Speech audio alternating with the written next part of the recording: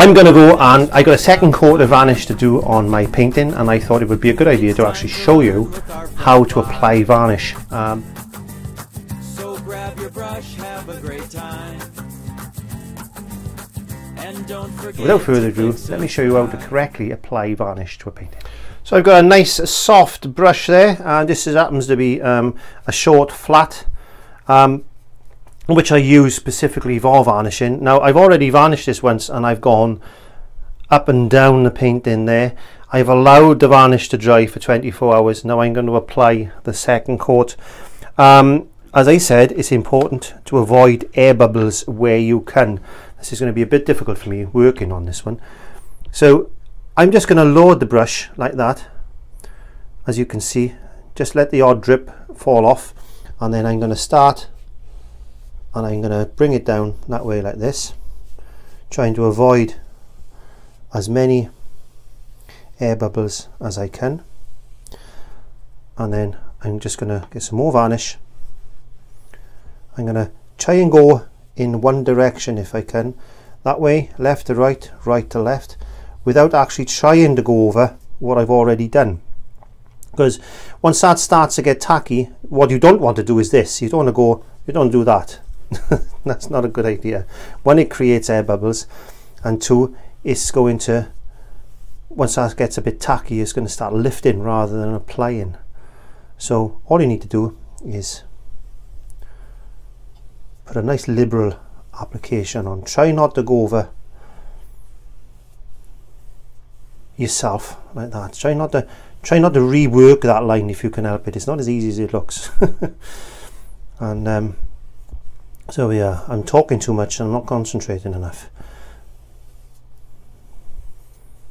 So notice I went that way the first time, and now I'm going that way.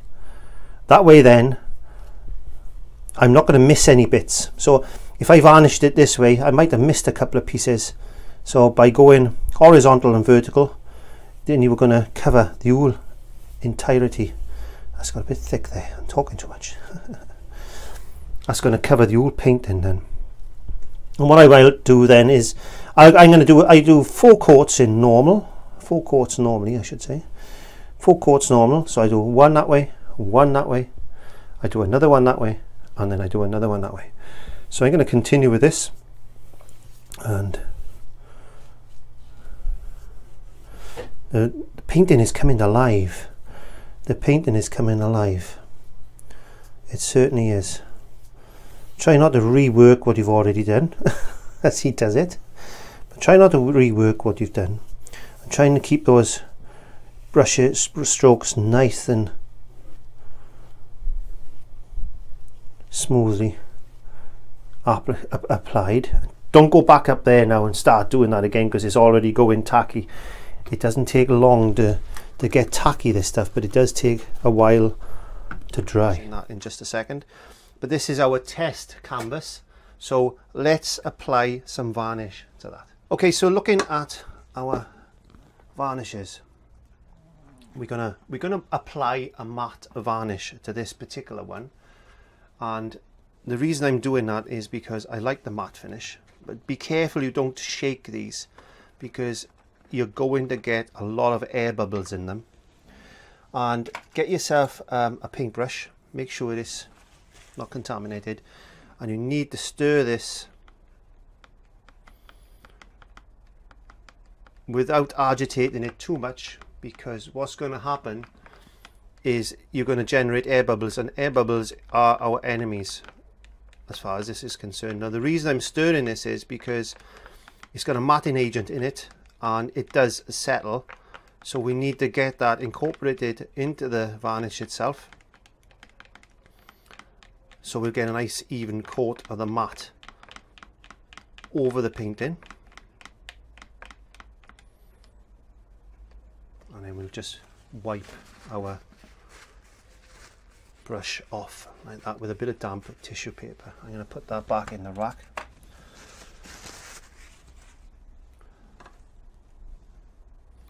Again, our canvas, dip your brush and don't overload it too much, making sure there's no there's a little loose hair there. I don't know why, but there was. Okay, and then we go from left to right, overlapping slightly, application, another application.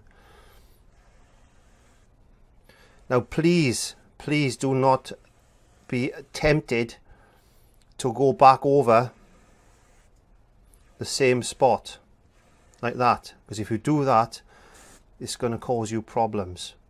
You want a nice easy coat of varnish, and this is why I said, so that's not how to do it. So this is what I said, that you need a nice even coat of varnish. Now we need to let that dry, because the next application we're going to do to that is go that way. So when that's dry, and why we do that is because if we go left to right and then horizontal and vertical, we're not going to miss any spots at all. So we'll leave that dry. So let's have an attempt now at our painting. And again, I'm going to put a matte varnish on this. I'm just getting some varnish on my brush. I'm going to start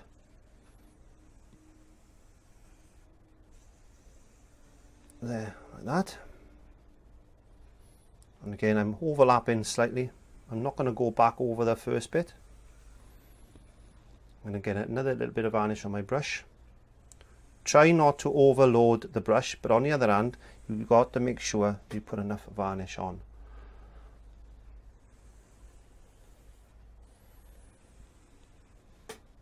And I'm constantly reloading my brush just to make sure that I've got enough varnish in the brush to get a nice even coat. And this is a painting I did for the Christmas special in 2014. So if you want to go and have a look at that, I'll put a link in the description. I'm constantly loading my brush. And the reason we use a synthetic brush is because it's nice and soft and it doesn't leave many brush strokes at all. Oops, see what I did then? That was just easy as that. It's easy as talking and not concentrating on what I was doing. I actually went over a spot and I told you not to do that. But there we go. That's the first application of varnish. I'm going to put my brush straight back in the pot. So we put our lid securely on to our varnish because we don't want to drop that. Now you can use a gloss varnish, or you can use a satin varnish, or you can use a mixture of the two. Then that's all you need to do in exactly the same way. Now you can actually put a glaze of glazing medium over the surface of the painting. I've been known to do that rather than varnish it, but again, glazing medium is a little bit like acrylic, so you know it can get damaged. So if you want to varnish a painting, that's the way to actually varnish it. So we need to put that safe now and make sure that there's no dust that's going to fall on that one. And what I tend to do is I'll put it up against the wall like that with the back facing upwards, so there's no dust will actually settle on it, and I'll leave that there then for about 72 hours before I actually apply some more varnish to it at a later stage. So once you've done that, I suggest you use warm soapy water.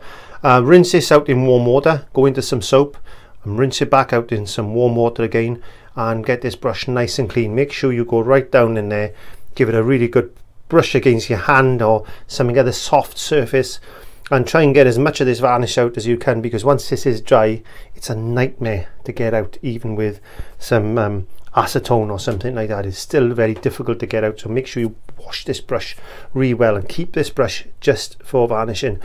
I don't varnish a lot of paintings. Now what you've got to remember is, what I would suggest you do is stand that painting up against the wall, and I'll show you that in another video, to allow that to dry, and then give it 24 hours and then set it one side and give it another week, I would say, to make sure that it really hardens off. So you can recoat every 24 hours, but once you finish your last coat, then I would suggest you leave it for at least 2 weeks and let it cure, and that way then it should be okay. And that goes for matte and it goes for gloss. And as I said, in the iCards there's you can go in there. I'll show you how to make some semi matte or satin or eggshell as they call it in the UK. And that's it. Thank you very much for watching. Please press hashtag 5ad or type hashtag 5ad, hashtag Clive 5ad. It's getting tired. Type in hashtag Clive5art in your YouTube search bar and all my videos will pop up. I upload every Monday. So thank you very much, and don't forget to subscribe, please. Thank you. Bye.